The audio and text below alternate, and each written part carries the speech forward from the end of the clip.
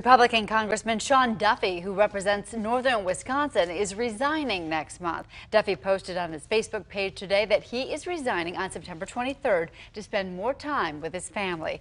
The congressman recently learned that his 9th child, born last October, has a heart condition. The 47-year-old was first elected to Congress in 2010 and has also been widely mentioned as a possible candidate for U.S. Senator or Governor in 2022.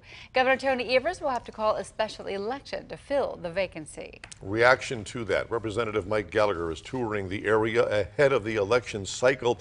He visited the Community Blood Center in Appleton today to donate blood, but not before commenting on Representative Duffy's announcement. At the end of the day, if you know Sean, you know he is a family man first and foremost, and so I think this was precisely that, a family decision with sort of the child that they have on the way, and focusing on family is and will always be his #1 priority. So my prayers are with him and Rachel, and I wish them the best going forward. Representative Gallagher's inaugural van tour runs until August 29th.